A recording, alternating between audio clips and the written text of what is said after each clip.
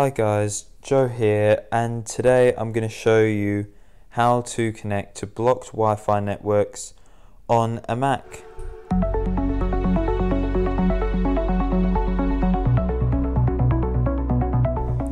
Okay, so to start, what we're going to be changing is the MAC address of your computer.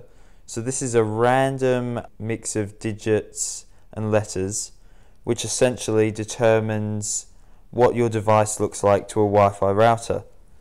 So people can block you using this address, and by changing it, we're essentially pretending we're a different device. So to start with, you're going to need to download my program for either 10.11 Capitan, like I have here, or 10.10 Yosemite. So to show you how the address changes, I've got terminal here, and I've got this command which will show me what my MAC address is. So I've changed this before the video, but there's a MAC address. So all you're going to need to do is open up the program you downloaded, type in your password, and you'll see Wi-Fi turn off and back on.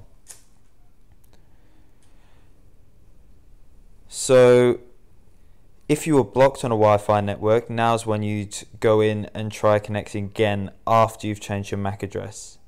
Keep in mind though, every time you reboot, log out or restart your computer, your MAC address will go back. So every single time you log in or start up, you're going to need to run this program or else it's not going to work. So I'll just show you how it's changed here. So we can see there that the MAC address has changed. And so if you want to change the MAC address to something different than the one I've provided in the program, all you need to do is simply go to the website in the description, which is a MAC address generator. So make sure you have it set to the address format with the semicolons. Click generate and copy this address. Next, open up Automator. Drag the program to the icon, and then you want to replace these the address here with the one you've just copied, and then press Command S, and you'll see that if we run this again,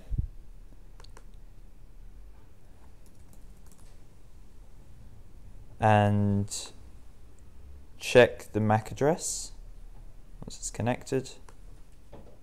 So if we check the MAC address, we'll see it's changed yet again to that one I just copied. So as I was saying earlier, every time you restart or log off, it's going to forget the MAC address which you've spoofed and go back to its original one. So an easy workaround around this might be to go into your users and groups in System Preferences and simply drag the program into here. So every time you start up, it will ask for your password again. However, it can change your MAC address when you log in. So I think that's about it. Thanks for watching. Subscribing and liking is always really helpful for me. And yeah, hope you have a good one.